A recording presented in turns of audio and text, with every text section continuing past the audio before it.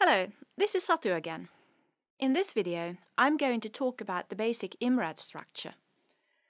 Some of you have probably seen the acronym IMRaD before, but if you haven't, you need to know what it means and what disciplines use IMRaD structure in essays and research papers.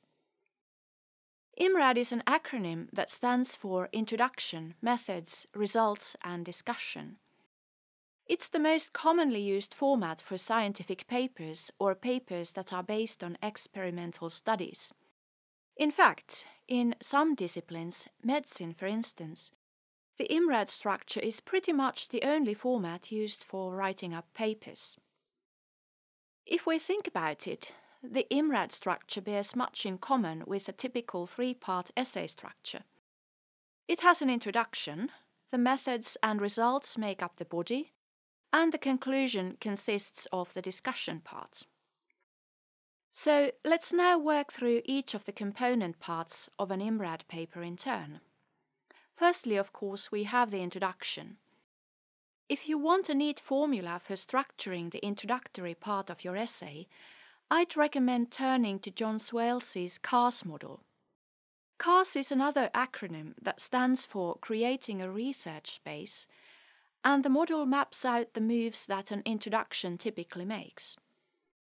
According to Swales's ecological metaphor, we writers are like plants competing for space, water and nutrients in an ecosystem. We need to find a place to grow, create a gap in this space and then occupy the space. According to the CARS model, the first move in an introduction should be to establish your territory. This often means making some sort of claim to centrality which tells your reader why this area is interesting and worthy of research. Reviewing previous work that is of relevance and making general claims about your topic can also be considered part of staking out your territory. What you should aim to do at this stage is position yourself in relation to previous work. Move 2, according to the CARS model, involves establishing your own niche. To do this, you might counter some claims that other researchers have made. Maybe you will raise some sort of problem that needs an answer, a problem that previous work has not been able to solve, or the solutions are somehow incomplete, or they introduce a number of new problems that also need to be solved. Or perhaps you might indicate a gap where there is lack of research. It might also be valid to just claim that you are continuing or developing an existing tradition. Perhaps your goal is to apply someone else's ideas to new material. In the final move of the introduction, move 3 of the CARS model, you need to occupy the space that you've staked out. You need to plant yourself in the soil. Here, you will present a statement of purpose, that is, the main claim that you will make in your paper. It's usual at this point to provide some sort of outline of the rest of the essay or research article, a sort of blueprint or mapping statement, and perhaps make a claim about the broader significance of your research. In other words, state how it will contribute to discussions of the topic more broadly speaking. Basically, you should be trying to convince your reader of the importance of your work. Because the introductory part of an IMRaD essay or research paper involves positioning and persuasion, the chances are you will find yourself using more of the active voice than when it comes to the methods section, for instance.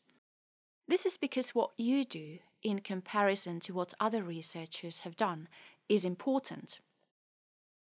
So, as you can see, when it comes to the introduction, we've not deviated too far from the typical three-part essay. The next two parts of the IMRaD essay, the method part and the results part, are in effect the main body of the paper. The main purpose of the methods section is to convince your target audience that the way you've gone about collecting your results, the materials that you use to support your main claim and the possible subclaims, is valid. What did you do? How did you do it, and what materials did you use? Did you have any problems, and if you did, how did you solve them? It's important to make sure that the materials that you use meet what rhetorician Richard Fulkerson calls, and yes, we have another acronym coming up, the STAR criteria. STAR stands for sufficiency, typicality, accuracy, and relevance. The idea is that you should collect enough materials so that they truly support your claims. The materials should be representative and typical of what you're studying. The materials should be accurate and up to date, and finally, they should be relevant to the claims that you're making in your essay or research paper. Because you are reporting what you have done, it's common to use mostly the past tense in the passive voice. For instance, the experiment was conducted by doing X, Y, and Z, or the materials were collected in this way or that way. The results section, the R in the acronym IMRaD, is where you present the findings of your study. This is the most important section of your paper, as this is where you can show what it is that you've actually found. This is your contribution to the field. It might seem that reporting your findings is a simple task, but things are not always as simple as they may seem. As the author, it's up to you to decide what results you want to present and what the order in which you want to present them is, so that some of the results get foregrounded while others get backgrounded. Presenting your results in a particular way or in a particular order is part of telling a bigger story of your research. Some things are more important than others, and some of your findings are more conclusive or novel than others. In your results section, you may find yourself having to use visuals such as tables, figures, diagrams, charts, or drawings to help tell the particular story that you want to tell. Here you have the added dilemma of how to comment on your data within the running text.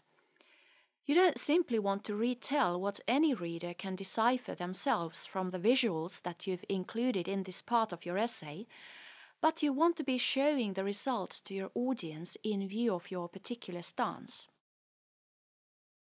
This leads us on neatly to the discussion part of your paper, and this is where you should, as the name suggests, discuss and interpret your findings and connect them to previous research on the topic that is of relevance. If you think about the shape of the introduction, the discussion section turns the funnel shape on its head. Instead of starting with a broad context and narrowing down to your specific purpose, the discussion section typically begins by restating your main findings and then broadens out to discuss the significance of these results to the field at large. Just as it's possible to determine certain set moves in the introduction, a pattern of moves can also be determined in the case of the discussion. John Swales and Christine Feek have mapped this out into the following 5 stages.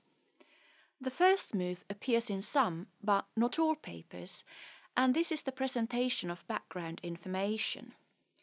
Move 2 is the obligatory summarizing of key results. Move 3 is where the actual discussion of results takes place. And sometimes it might be necessary to mention the limitations of your study, which is move 4.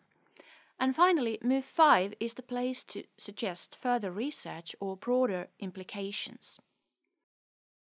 Whilst I was talking, you might have already asked yourself, but hang on, how can I possibly present my results without commenting on them there and then?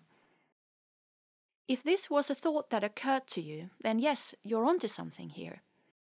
Sometimes the essay guidelines you've received from your teacher will stipulate that you have to adhere strictly to the IMRaD structure, but you might also be allowed to use some variation of this structure. For instance, many disciplines tend to combine the results and discussion section to get around the problem of having rather brutally divide findings from interpretations of these findings.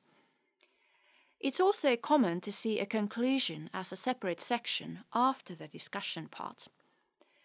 Other common variations include the addition of a separate literature review or theory section after the introduction.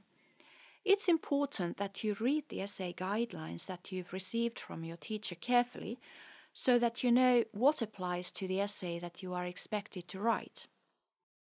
So, why is the IMRaD structure so ubiquitous, and what does it offer you as a writer and/or as a reader? While following the IMRaD setup might initially seem very restrictive, there are still many choices that you need to make in terms of the presentation of your research. What the IMRaD structure does is supply you with a framework with which to write in an economical fashion and in a way that will be instantly recognizable to your target readers. They are expecting you to do certain things in a certain way, and any deviations from the conventions will direct their attention away from the contents of your paper. By abiding by the rules of the game and sticking to conventions, you're not limiting yourself, but rather making yourself convincing to your target reader, so that when you say something that may be novel or challenging, you will be taken seriously.